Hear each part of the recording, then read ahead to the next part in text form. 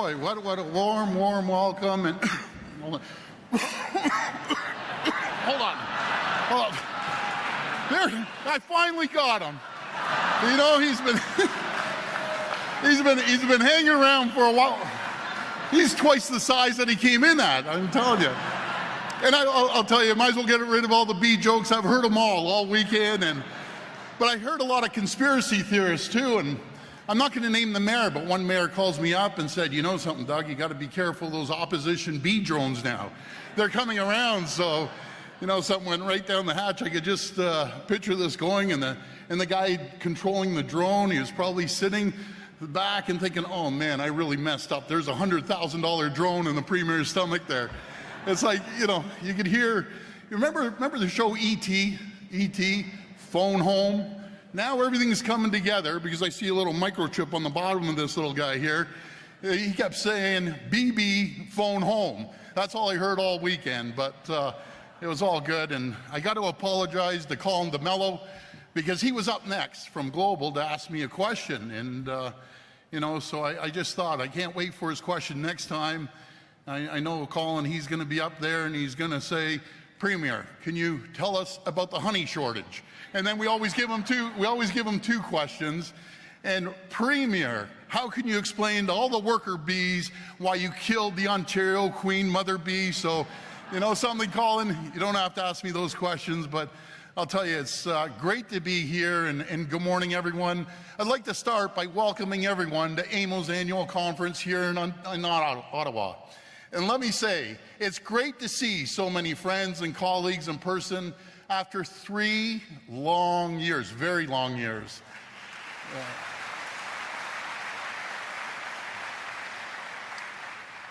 I'd like to thank AMO President and Mayor of Parry Sound, Jamie McGarvey, for inviting me today to speak. And Jamie, you've done a spectacular job, so thank you for all the work you've done. Any chance I have to speak directly with our municipal partners is a privilege, because our government understands the need for all levels of government to work together. We know the value of unity, of teamwork, of putting aside partisanship and working together to build Ontario. Over the past 4 years, we've come so far together. Today, looking ahead, there's still so much more work to do. As we gather this week, Ontario is facing challenges on a number of fronts. Inflation has hit highs not seen nearly in 4 decades, putting real strain on household budgets. Global supply chains remain stressed.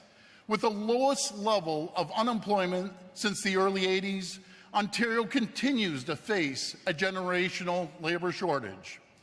And as our province grows and welcomes more newcomers, construction on things like roads, highways, and homes hasn't kept up. The only way we'll overcome these challenges, the only way we will protect the strength of our economy is by working together.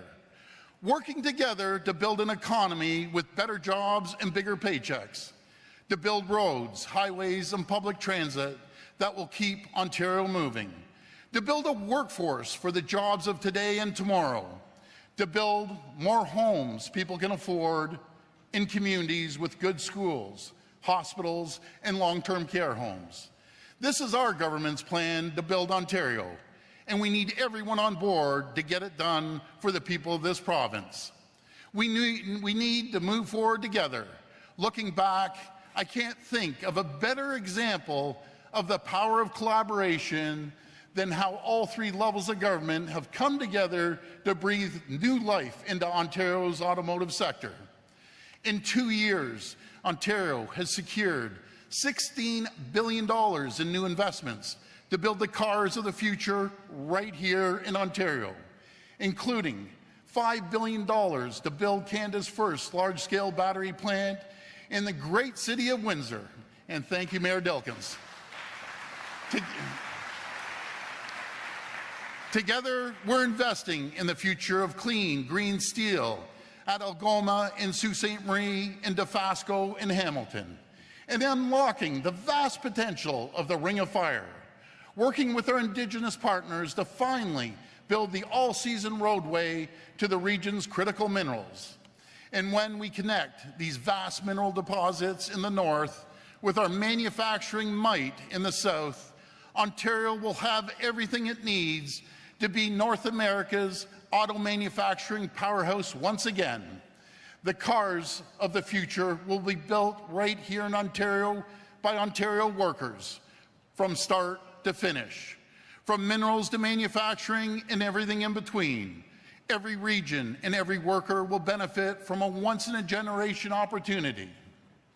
And of course, a growing economy leads to growing communities. Over the next decade, Ontario's population is expected to grow by more than 2 million people, with congestion costing us estimated $11 billion every year. It's never been more important to invest in building province-wide transportation infrastructure. So we're investing in a historic $86.6 billion over the next 10 years to build and expand roads, highways, and transit infrastructure right across Ontario. We're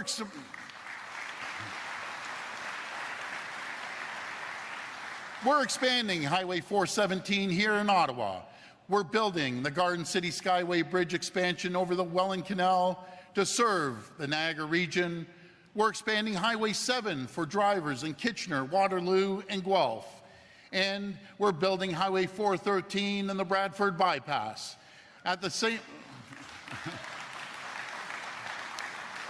time, our government will continue to make historic investments to build public transit, including building the all-new Ontario Line, expanding the province's GO train network, and finally bringing the Northlander back home to Timmins and Cochrane.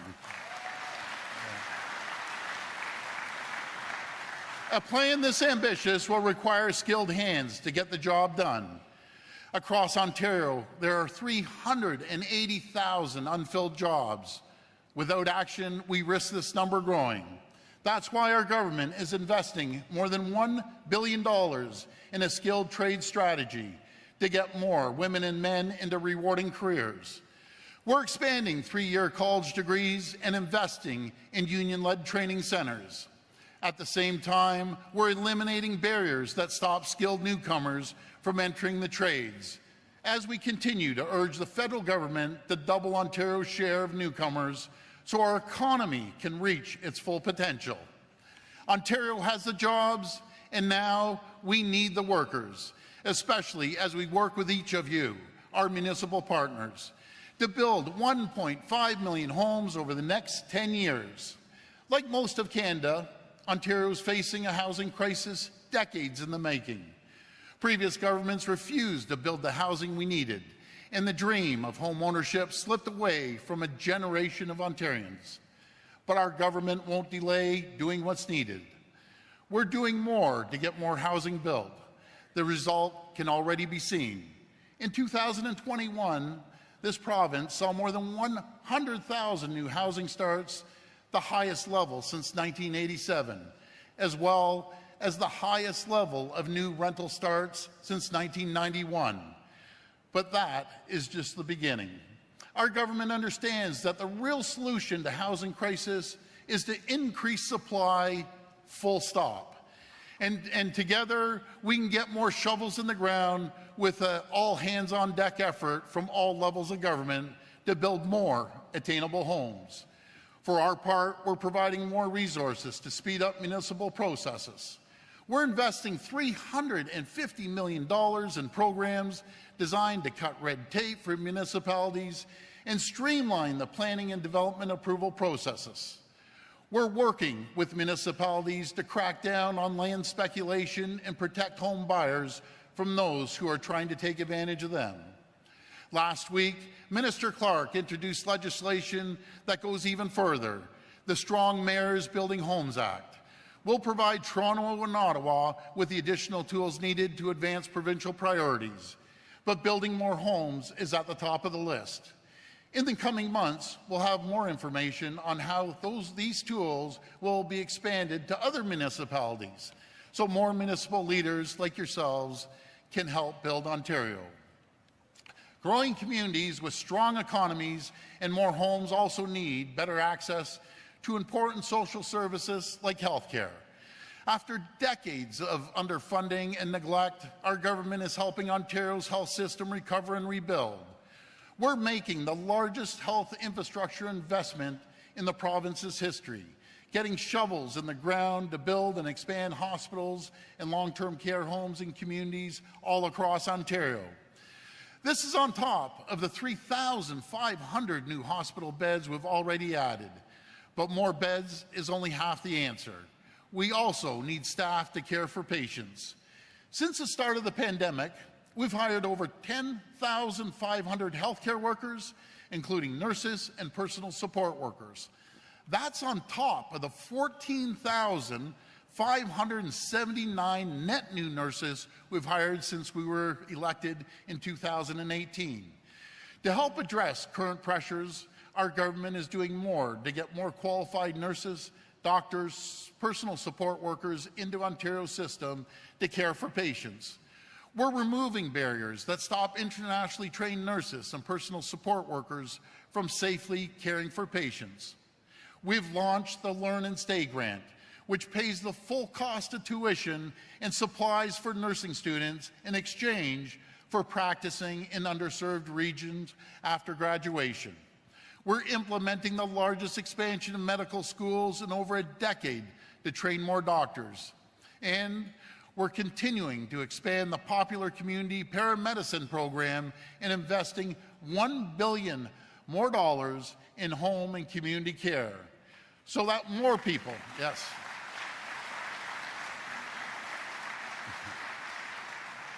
so that more people can receive care at home rather than in the hospital.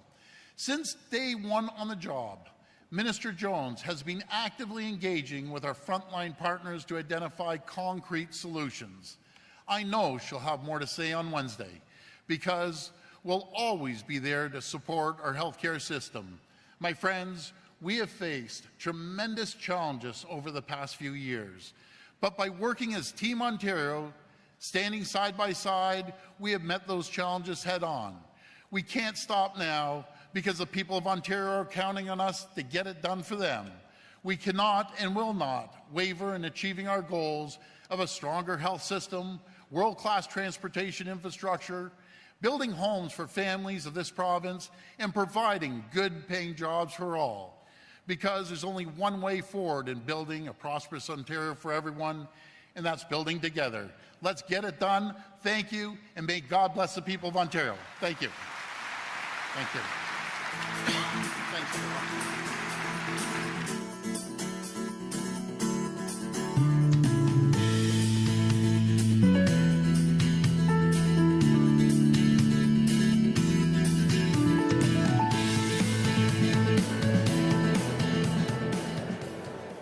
Thank you, Premier.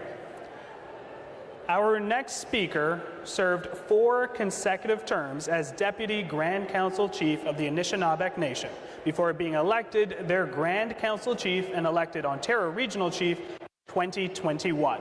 Please welcome Ontario Regional Chief Glenn Hare.